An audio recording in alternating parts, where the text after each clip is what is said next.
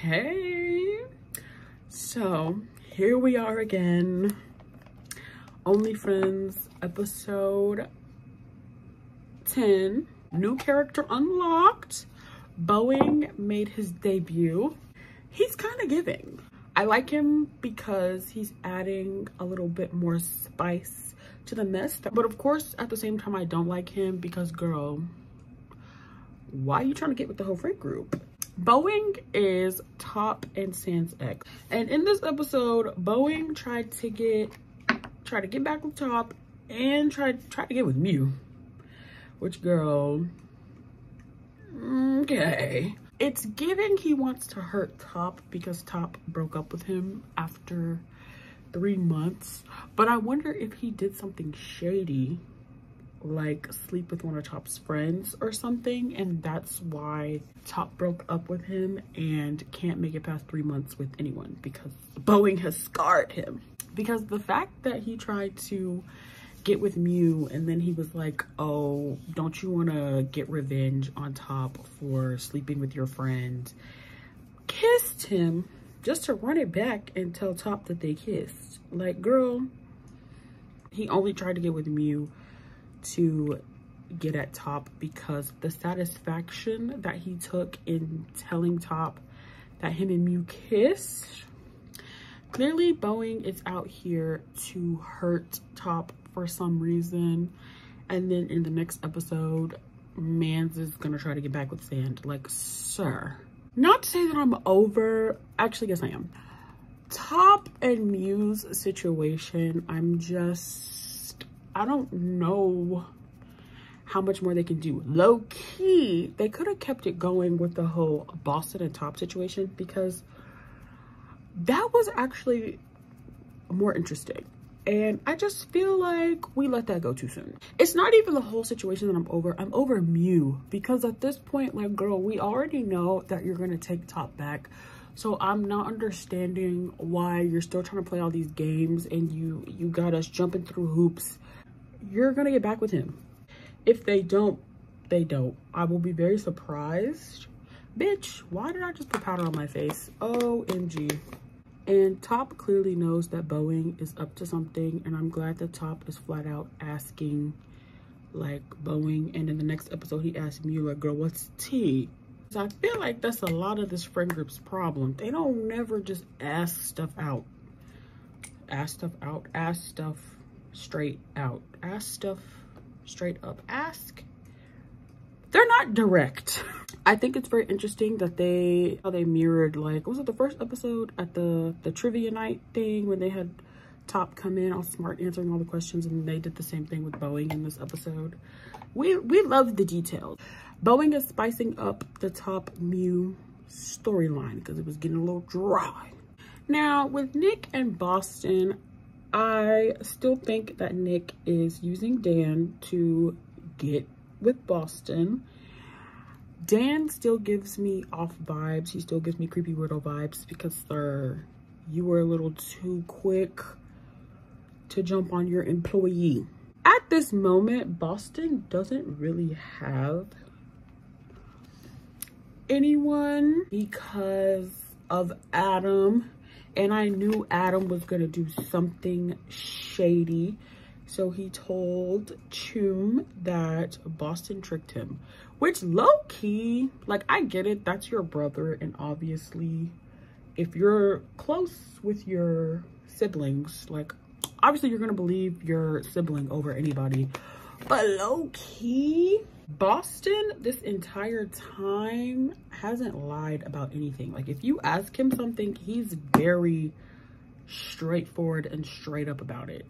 So to me, when they all went to jump him, basically, because why did they roll up like that? When he, like, didn't hesitate and was like, here's the pictures, they're not nude. Like, he asked me to do XYZ, so we did XYZ. One thing we have not seen Boston do is lie. Well, he twisted some things with the whole Mew and Ray situation just so he could sleep with top. So I mean, he low-key did kind of trick somebody. He's been straightforward. Every single time he's confronted with something, he has no problem like telling the truth and being like, yeah, I did that. And what about it? I feel like Choom knows that Boston is telling the truth, but obviously you don't want to believe that your brother or your sibling is lying to you about something like that. Ray seemed like very concerned and kind of like confused in that moment. And then Boston going to the phone store, like, let's be for real, you went there with the hopes that you could get him back, girl, and making him his screensaver. Okay, that was a nice picture. But also I feel like, not to say that Boston is using Nick's insecurities against him, but Nick has let us know that he is very insecure about his body and just the way that he looks in general, because he used to get bullied. I'm not saying that Boston was using that against him, but Boston knew what having him as his lock screen was gonna do for Nick. Like, the more that I like rewatch the episode and rewatch clips, I'm like, okay, they did kind of open up to each other more. So Nicholas, I guess, actually no, because girl, he was still dogging you the hell out. But I mean, I guess I could see like why Nick would be like all in for Boston when you think about like his past and someone like Boston being interested in him, like I'm sure he never thought would happen. Boston was always telling Nick exactly what he wanted to hear. And Boston isn't the worst human being ever. He just made some questionable choices, but he was always honest. So there was never to be any confusion. So for the hoes that was confused, girl, that sound like a you problem. I'm not surprised that Nick and Boston found their way back to each other. When Nick started getting with Dirty Dan, girl, I knew that the way that they got back to each other on the rooftop, I mean, that was a cute little moment or whatever. I think it's the first, well, I guess technically it's like, I guess it's technically the second time we've seen Boston be like, I guess, more vulnerable and emotional. I think the only times we've seen Boston be like vulnerable and emotional has been with Nick. I feel like Dirty Dan is not gonna let Nick go too easily. Also, in the preview for the next episode, we see Boston telling Nick that he is eventually gonna move to New York with his mom, and that's why he's never wanted like it to be in a committed relationship. You know, Nick is very understanding of that, and then Boston, I might be able to make an exception. Girl, Boston, I do believe that you need to go to New York. He needs to start fresh somewhere else. Girl, you can take Nick with you if you want to, but low-key, get away from these funky ass friends, because they are not. And then we have Ray and Sand. Now, these two are always a mess. We finally find out what Ray's father asked of Sand, and I think most of us guessed it, and he asked Sand to help Ray get clean, get into rehab. We see Ray finding out about everything when Sand goes to return the money, and it kind of sucked because Ray was literally like trying to throw away the alcohol, and then he went and saw that. Nobody ever stays to hear the whole entire conversation. So they get into a very heated argument. Tears were shed. That was a really good scene. I did see like an interview. Well, I saw clips of an interview where I think it was First saying Cow Tongue like outdid himself with the acting. Because in Moonlight Chicken, there's a scene. Oh, mom dies. They didn't have to kill her. I'll make some videos on Moonlight Chicken because I love Moonlight Chicken, okay? And when I tell you Cow Tongue did his big one, had me in tears. He ate that up.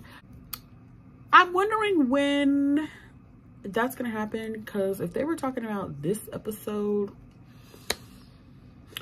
while he did eat down in both scenes where he was being very emotional and broke down, it did not come close to the breakdown in Moonlight Chicken. You know, basically their whole relationship had been a lie paid for by his father. So anybody would be like super distraught. At this point, let's be for real. Girl, Ray is in love too, because that therapy scene, I don't like that Ray is always going for the low blow in these types of situations. Cause saying my guy would do anything for money, you ain't even have to say all that, Raymond. But he made a good point when he was like, oh, you want me to like be clean so bad, but you quite literally sell alcohol.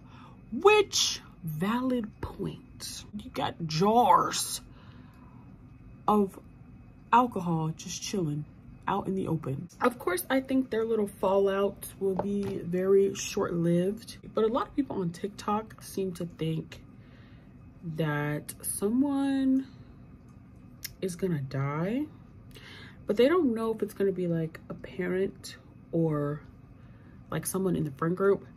I don't think it's gonna be anybody in the friend group, but I feel like it's gonna be either San's mom or Ray's dad. I feel like it's either gonna be San's mom because she's sick, or it's gonna be Ray's dad, because why not? The more that I like watch and see Ray and San, the more I'm like, okay, you know what? Low-key, they could work. If Ray is like dead serious about rehab and really getting his anger issues under control, getting some mental clarity, low-key, they could work.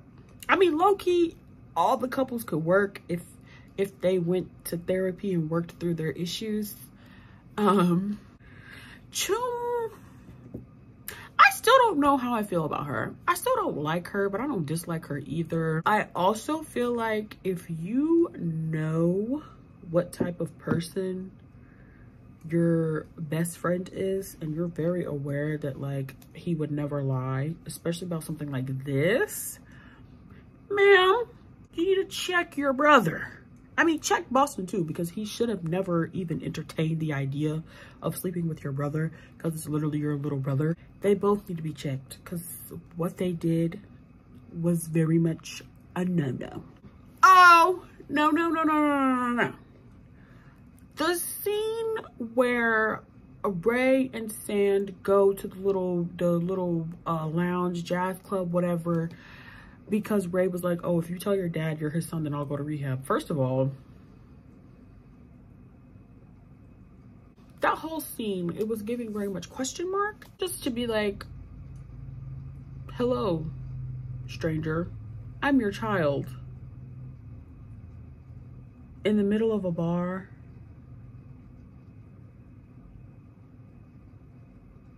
It's not that I'm questioning if that's really his dad or not, but low-key I am like, is that really your dad?